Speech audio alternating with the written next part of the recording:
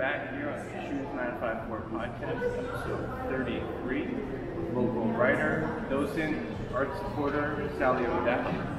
If you didn't know about Choose954, we started a social movement to cultivate culture and community here in Broward County, where I'm from, in an effort to keep people to know with all the great things that are going on, to connect them and make this a better place to live, not just a better place to vacation. The point of the podcast is to connect you with incredible people like her doing amazing things in the community.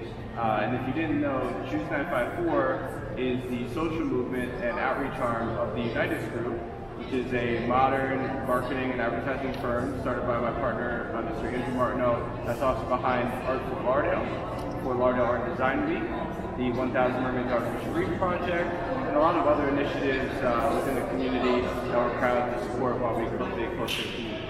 So without much further ado, why don't you tell us about yourself, Ms. Sally O'Dowd? Oh my God. At a high level. Yes, very high level. Well, hello. So I've been coming down here since I was a wee child, and loved my vacations down here with my family. They were some of the best memories of my life. We would body surf, you know. It was just so much fun. And I've lived in very big markets. I am from Fort Wayne, Indiana, but I was a French major, so there's not a lot to do with Fort Wayne, Indiana as a French major. And I also love the English language. So I went to graduate school at Northwestern for journalism, and little by little I started to move around. I lived in Washington, D.C., of course Chicago, Greenwich, Connecticut, New York City, where I'm a travel writer. Something took me to London. I was there for about 6 months. Deaths of my parents kind of urged me to go to different places. I moved to Paris, where I began to speak French and worked in corporate communications and launched a 20-year blog. So that was lots of fun. And then I did come back to America and continued to work in public relations and advertising in New York City. And I'll be frank with you, Evan, when my mom died, this was already 3 years ago, when she died, the grief was horrible. And I loved being down here with her. And I just needed to kind of tone it down a notch. And when I go swimming in the ocean, I feel her presence. And I also knew that the city was growing, and not just for vacationers. And I had a hunch that I'd meet some pretty cool people. Well, that answered the question of why you choose 954. Yes, it did. I appreciate that. And you touched on a little bit about your previous life in advertising as a travel writer. So tell us a little bit now about Sally in Florida. Great. So I do two different things. Well, I do many things, but for income, I am a freelance journalist. I write for Lifestyle Media Group, which publishes Lifestyle magazine, and South Florida Business and Wealth. Thank you very much indeed. I also cover advertising and technology trends for a news site called Velocitize. So I cover lots of pop culture trends, social media trends. I really like that a lot.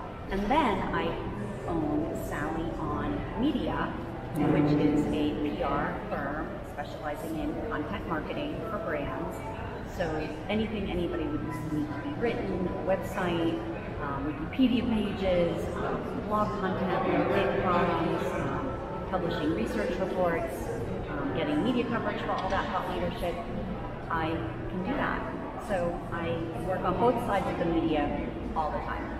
And Sally wrote this phenomenal article titled "Let There Be Art," where she covered all of the great cultural happenings happening in Greater Fort Lauderdale, where she was more focused on highlighting the actual artists and creatives, and Andrew and myself and our initiatives to cultivate the culture and community in Broward County, where you also highlighted Stephanie Layden and Ernest and Zero with the 1000 Mermaids Project, and Paola, and a lot of great people doing amazing things. So kudos to you. We're forever grateful for that. Forever grateful for Lifestyle and and Lori and everybody that on that team for supporting the arts as well. And my editor, Kevin Kaminsky. Of course, yes. The story Thank could you, not Kevin. have been possible without.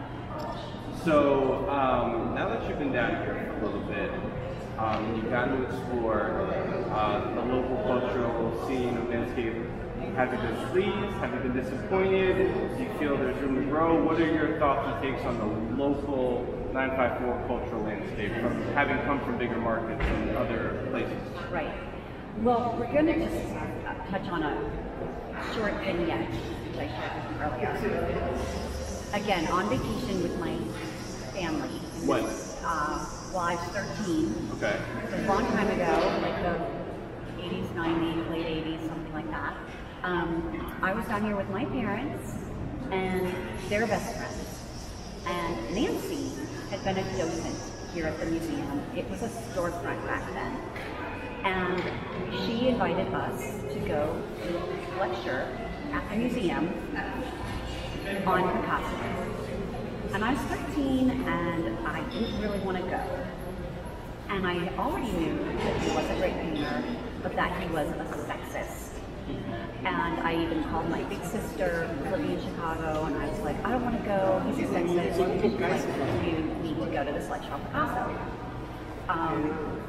Fast forward to college, I was a French major and wound up doing a thesis on the Cubists led by Picasso and the French poet Guillaume Apollinaire. So like you, love the convergence of different kinds of art forms and media, but my first real dose of Picasso and his talents was here at this museum. So you've asked me if I'm pleased, what have you. Again, I sense before moving here, that I would find a lot of interesting people. And I also, again, wanted a better, health work balance. I did come here, to be close to the ocean. But little by little, I started to find a group of people who I realized if I met individually, they all seemed to know each other. And started to meet a lot of social progressives, kind of judgment-free zones, people really intelligent, and unlike say a New York art scene, so established, the Fort Lauderdale art scene is very accessible because it is young and grassroots and a bit scrappy. And through my journalism, I got to interview people like Doug McCraw and people at ArtServe and all of these places where you and I started to run into each other. And because of that experience and seeing again all of these interconnected fashion designers like Phoenix Newdonk and Raw Storytelling run by Amy Velasco, which I just purged my soul last July, which you live streamed. I started to really sense there were some high-level conceptual, creative, funky people.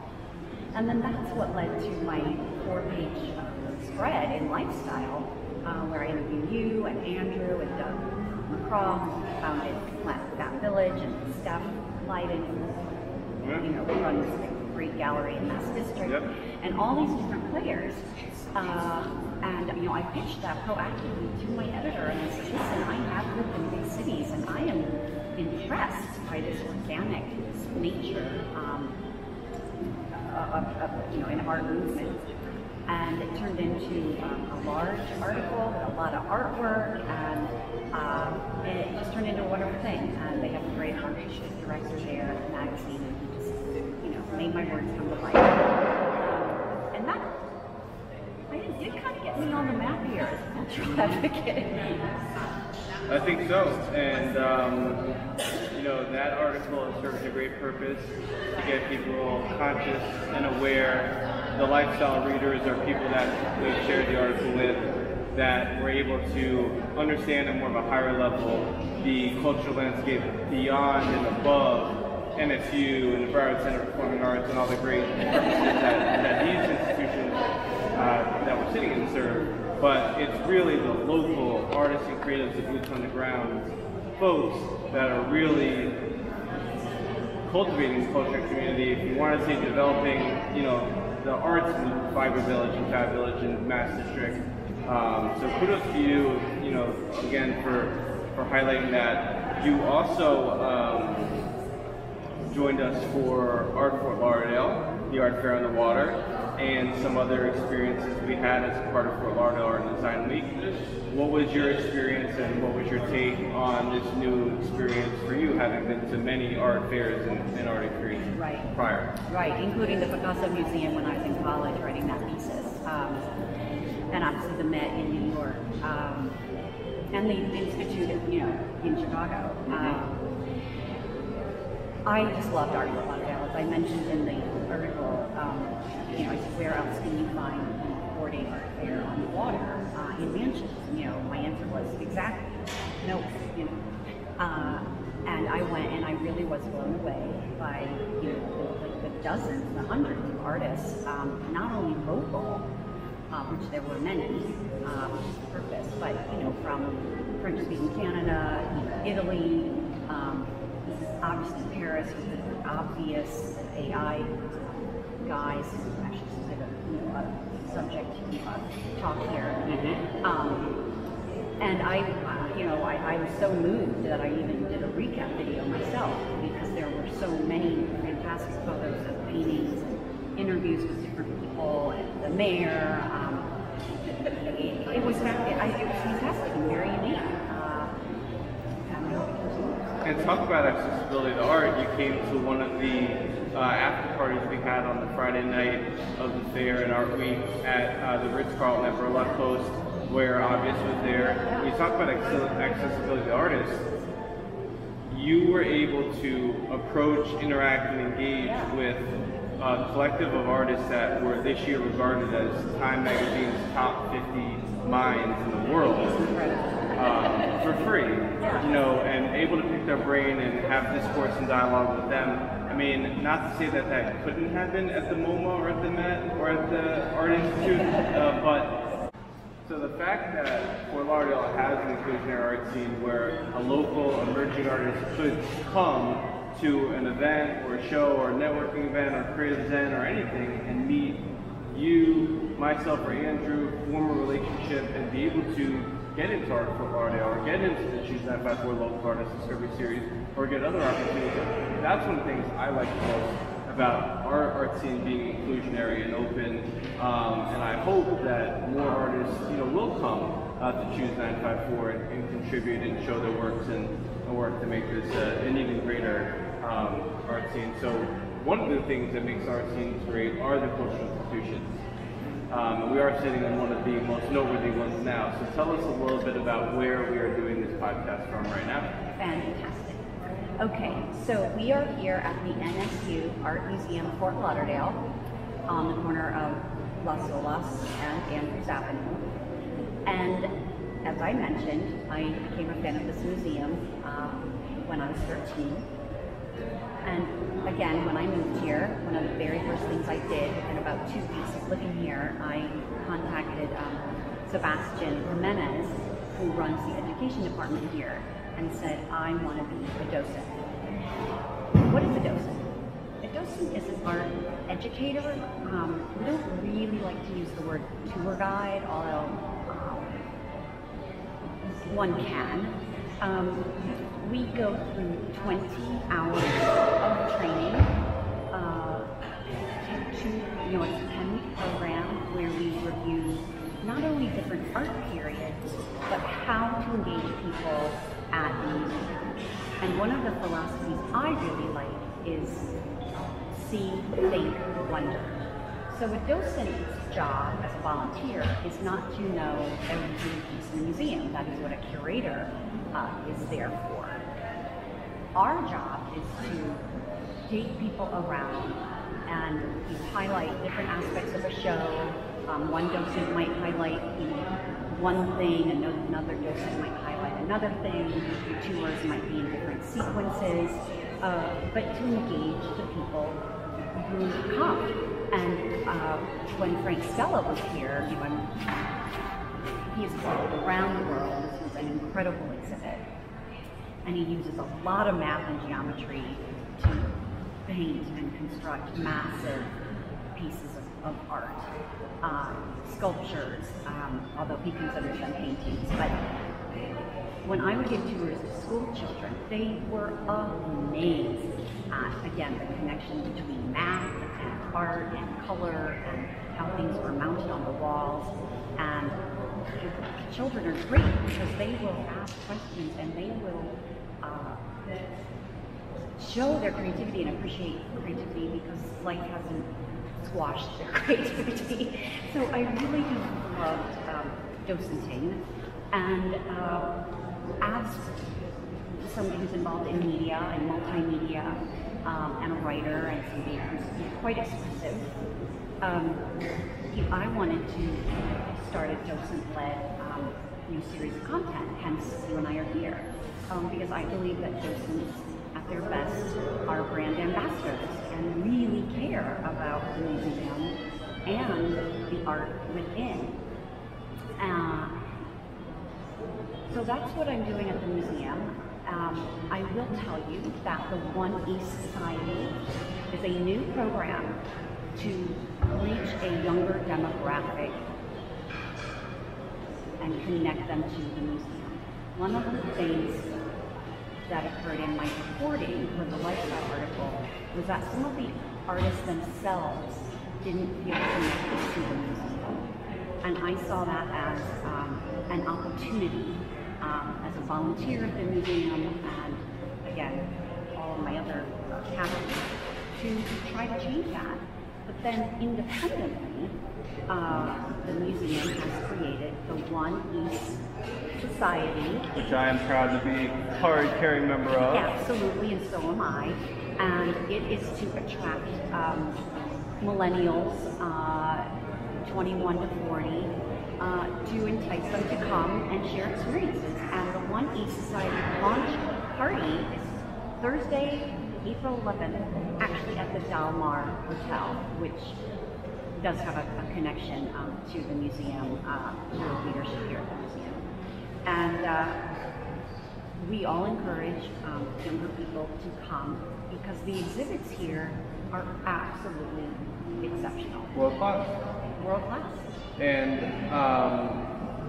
I like the way that the program was created for the One East Society by not just getting access to the museum, but also having monthly members events, networking, tours. We went on a tour of the Entitled Art Fair during Miami Art Week with McKinley and the team. And they've also offered other tours of other art fairs, hopefully in the future, Art for Lauderdale. But it's a really great thing. It's a great way to get people involved in the arts. With that being said, why is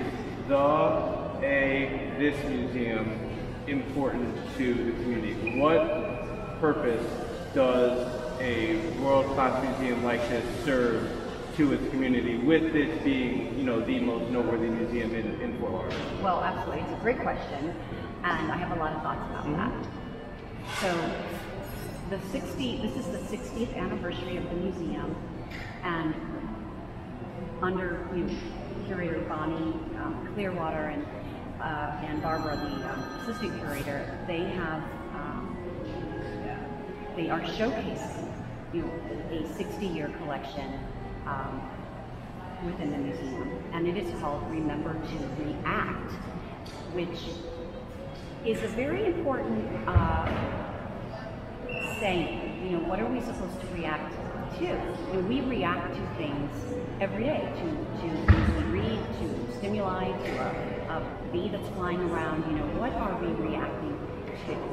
And an artist named Jenny Holzer created literally a plaque that looks like a new smoking sign, and we'll show a photo of that later. In the 80s, during the AIDS crisis, remember to react. There are people suffering, there is division, there is blame, and that is the name of this exhibit. And the museum has done a fantastic job of not necessarily saying, this is one period and this is another period. They have purposely created an exhibit that almost meanders, but it makes you think and react. And there is a lot of reflection on immigration, trauma, war, and then happiness within this museum that I think anybody, regardless of age, should pay attention to. I mean, there is a depth here that would really enable the intellectually curious to come and ponder and walk out better. There is a Haitian installation, just off the admissions counter that tells the story of Haitian migration to Miami. There is a fantastic installation, again we'll show you a photo of that, by a young African artist who lived his life as a refugee in Burundi, in Rwanda, and now he's in South Africa. And the museum commissioned an entire installation where he has depicted his trauma and obstacles of being a refugee. And then there's another painting by an artist in Germany born in 1971, which was really the first German generation to not be part of World War II. And that generation of Xers, if you will, have really carried a lot of guilt about the war because their parents grew up in it, or they were in it, or etc. And he says that the only thing that doesn't cause harm in the world is art. So he's up there deconstructing propaganda, using photos of Hitler and the Nazi cross, and taking that iconography and ripping it up. I mean, there is just so much going on in the museum that I think anybody, once they know about it, would want to come. And even the African collection, when you think about 20th century African art and sculpture, and then realize that Picasso adopted those images or misappropriated, inspired by, depending on your point of view, used a lot of those African masks as he started his foray into Cubism, especially with the Demoiselle d'Avignon. So if you start to put all of these pieces together, you can not only look at art as it has evolved, but the human condition as it always is, which is messy. And so this 60 years of collecting, Remember to React, kind of highlights some of the exhibits throughout the 6 years in the museum. This wall that we're sitting in front of story tells some of the progressions and exhibits. Why don't you highlight, I know you haven't been here as long, but why don't you highlight, you mentioned Frank Sella, some of the noteworthy exhibits that the museum has featured here. Well, I'm going to be honest with you, even again, as a tourist, I saw King Tut, I saw the Vatican exhibit. I'm a former recovering Catholic, but it was a great, world-class exhibit. The fact that they had King Tut, through the years there have been massive exhibits. Blackish, Julian Schnabel, Anselm Kiefer, the Cobra exhibit. I believe they had a Basquiat exhibit at some point. I'm not seeing it on the wall here, but really world-class stuff that people would travel and do travel around the world for. Now, with all of that being said, if they still aren't picking up on what we're dishing out, why don't you tell us, in your humble, professional, personal opinion, why is art important? Oh my gosh. Art endures. It endures more than the guy who was conning a pig on Wall Street, making money for a lot of rich people. Look at the hand paintings in caves in Spain from 40,000 years ago. I learned about that on the BBC, and one of the major points of that show was that 40,000 years ago, those people had the same mind, the same cognitive abilities, and they used handprints in red to leave a mark. And we are still thinking about that. And then obviously the cave paintings in France, and depictions of horses, and Native American art. You can go on and on and on. look at Shakespeare, and you look at different editions of the Bible and parchment and Roman art and glassware. It lives on, and like the artist Nietzsche in Germany, who says art can do no harm. Everybody lives on this planet, and life is hard. Life is great. Life is fun. We all have our demons, and art in all forms, whether it's photography, video, painting, sculpture, film, books, poetry, reminds us that we're all connected on this planet. Amen. Beautifully said. Art is a problem solver. Art is a storyteller. Art is history, is our archives. Art is expression. Art is everything. I mentioned to you earlier, and I've mentioned this to a few folks. Art has given me more in life, not monetarily, but enrichment and experiences, without ever having been an artist, without ever having created. Art has undoubtedly changed my life, undoubtedly has changed the landscape of our community, and it's a beautiful thing, and we're not here with any ulterior motive or agenda besides promoting and supporting and cultivating the arts, and hoping to get you or your friend or family member, your neighbor, your coworker, whoever engaged in the arts, because from our travels, the great, well-cultured cities that we've been to, the New York, Chicago's, Austin, Nashville's, and so on and so forth, what makes those places great? The arts. Correct. I'm sure they have great architecture, and sure they have great buildings and developments and other economic and other important pieces as well, but obviously there's no shortage of great cultural institutions in those cities, and that's where many artists and creatives go to pursue their craft, to pursue their passion. And I've said this before, and I'll say it again until I'm blue in the face. Our local artists and creatives shouldn't have to go other places to pursue their craft and be full-time artists. They should be able to be full-time artists here in Broward County. Well, I am going to just give a final plug Please. to Mass District, which is Music and Arts south of Sunrise, named by Steph Leiden. Steph is all of 32. She is a die-hard, hardworking artist and advocate whom I met and befriended through the interviewing for that story that you graciously mentioned. Yep. And last week, as part of the art walks, she had 14 live painters, and I did some video interviews. One was about depression and suicide.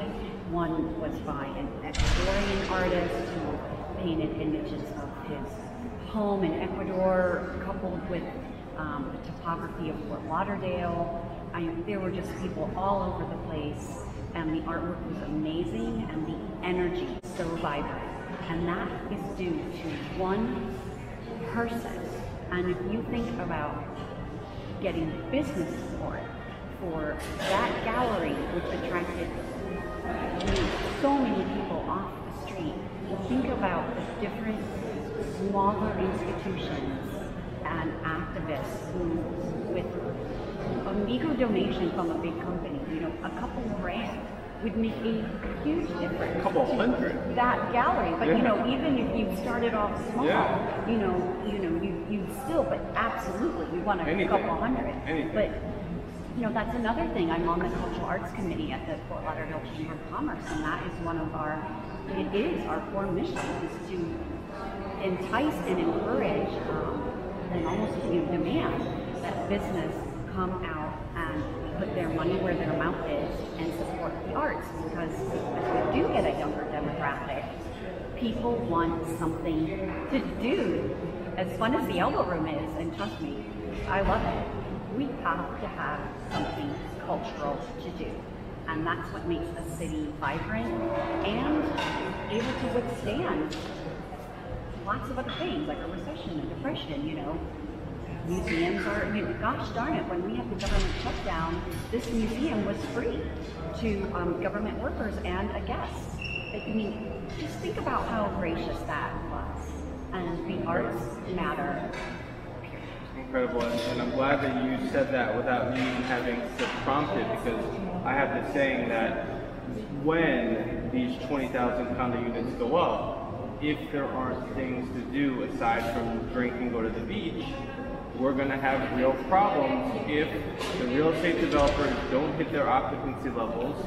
We're going to have cost of living adjustments, rent increases. So we're going to have real problems in Fort Lauderdale if we are not able to retain the talent that we're able to attract. Yes, of course people want to move here because we have great weather and the proximity from the airport to the downtown to the beach, and we have tons of bars. Yes, those are all well and good things, and do I go to the bars? Of course I go to the bars, but is that enough to sustain the amount of the influx of folks that we're going to have at a higher income level, at a higher participation level, at a higher cultural level? They're going to need things to do. We're not making this up saying support the arts because we're going to benefit.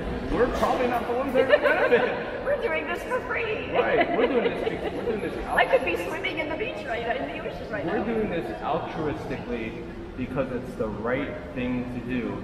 Andrew and I self-funded and started an art fair where Andrew pulled out over $50,000 of his own money from his piggy bank to fund an art fair to better the community, with the sole mission and purpose from day one of putting Fort Lauderdale on the art world as an art world's map, as a destination to view and interact with art, period. And we feel, as evidenced by the Forbes editorial this year and some of the other great press that we've gotten from Sally and other great writers, that we're successful in doing that. And now it is on the art world map, as Fort Lauderdale is a destination to view and interact with art, outside of the great museum and the Broward Center of Performing Arts, the Museum of Discovery and Science, and all the other great things, the Girls Club, Stonewall, Art Serve, so on and so forth. So all of this is serving a greater purpose. All this is our steps that need to be taken if we all say we want this to be a world-class community. But you can't just say that. You actually have to do things.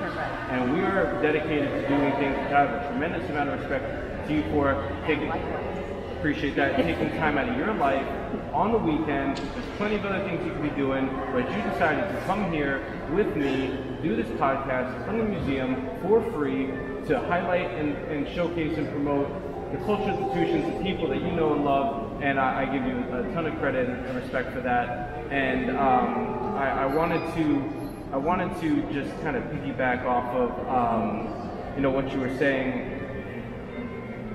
The business community really does need to support it. I mean, the way that I've always understood it, and please email me, call me, comment if I'm wrong, but it was Walter Brayman and Tony Goldman and George Perez and the Craig Robbins of the world that back in the day when Miami, was falling apart, had gone past the Cocaine Cowboys days, and it was a shithole. Paradise Lost, the famous article, the cover story. I encourage you, watch Cocaine Cowboys and find out for yourself the real history of Miami, of when it came out of the Cocaine Cowboys eras, and Miami, nobody wanted to be on the South Beach. You were stepping over homeless bodies. It smelled like piss everywhere you walked. What brought Miami out of that time? It was the arts. It was Art Basel, humble beginnings in shipping containers on the beach in 2002, because they couldn't do it in 2001 because it was right after 9/11, and then growing and moving into the convention center. And what did the growth and success of Art Basel create? Wynwood.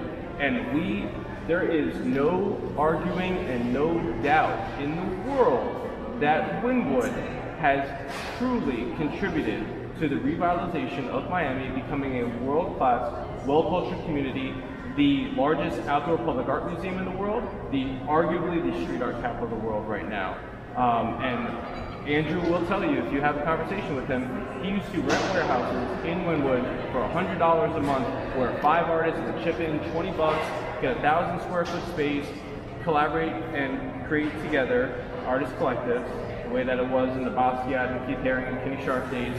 And it was those artists and creatives and those experiences and the contributions of Moish Mana and Tony Goldman and Tony Cho and all these people that made Wynwood great. And what were their contributions? It wasn't, hey, that's a great piece of art, pat on the back. It was monetary contributions from the business communities. And look at these people. Do you think they didn't benefit from their contributions? George Perez, the Goldman family, Craig Robbins in the Design District, Walter Bremen. You ever heard of the Bremen auto dealerships? So we're not like speculating that like... Although Auto Nation does support. 100%. God bless him, Mike Jackson, great piece over there. But we're not just going out on a limb here that if you as a business owner or even as an individual in the community support the arts monetarily. It's the grassroots that need help. Yes. It's the Art Attack Gallery in Mass District. It's, you know, the smaller guys and gals who are, you know, really trying to lift up the city. And also, we're still self-funding Art for Lauderdale. We did not get a nickel from the city or county this year. For whatever reason, you can ask them.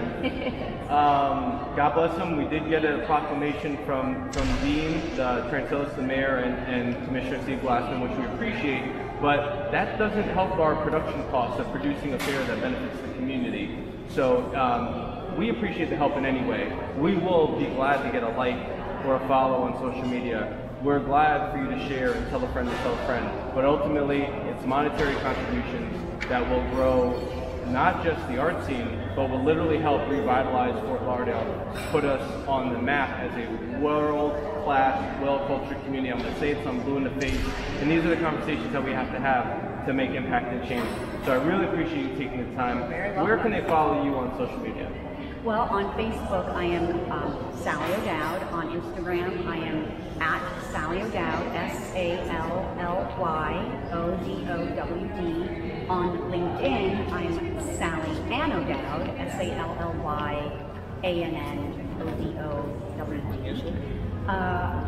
And you Which can, website? My corporate case study and PR communications website is sallyonmedia.net.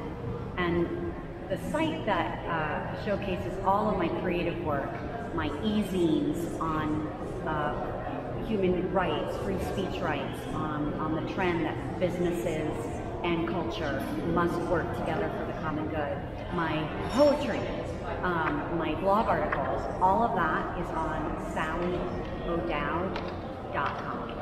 And please reach out, hire her, contract her, engage her. She's great. She really produces quality product, quality work. Her writing is phenomenal. She's began contributing to Choose954. So we really appreciate that. You can follow me personally at EvansSnow13 on Instagram. I'm an open book. Don't hesitate to reach out. There's no bad questions at Choose954. At Art Fort Lauderdale Art and Design Week as well. A couple things to look forward to coming up here. Sally mentioned the Art Walk in Flagler Village, which encompasses Fat Village and Mass District, the Hive, and Flagler Uptown. We began leading guided curated tours of the Art Walk, which Art Fort Lauderdale Art Walk is the last Saturday night of the month from 6 to 10 p.m. It's our greatest community event of the month. It is the only recurring community event of the month where 4,000 to 5,000 people come together over our shared passions of art, culture, food, music, so on and so forth, where the galleries stay open late, the warehouses have activations and installations in them, there's food trucks, live art, live music, and this is the platform where our artists and creatives go to display, exhibit, and sell their crafts. So this is where you'll find our local dreamers, doers, passion pursuers, artists, and creatives. Once a month, they can't afford a long-term lease for a retail storefront. So they pop up at the Art Walk for $50 or $100, whatever the fee is at the space that they activate, to sell their craft. We hope that you'll come out. We have began leading this guided tour. It's about 3 hours. We start in Mass District. We take the Sun Trolley over to Fat Village. I walk people through some of the artist studios, some of the vendors, some of the installation spaces, and have the artists explain their work. I talk a little bit about the importance of the art as we discussed today. I talk about some of the backstories, and you really get a chance to engage and have discourse in conversation with the artists. So you can find that we have a monthly Fort Lauderdale Art Walk page with the new Choose954 guided tour. Eventbrite, Facebook, you can find us on there. It's a $20 suggested donation. I'm taking time out of my life to not only do the tour, but market it, promote it. I run Facebook ads, all these things, do cost money. So we appreciate the support, whatever you can give, it's great. I'm also actually going to be leading a tour of the Hollywood Art Walk, which is another great art walk, which is the third Saturday night of the month, starting in May, which is in downtown Hollywood, which will follow the Downtown Hollywood Mural Project guided tour by the project manager and curator and artist, Jill Weisberg.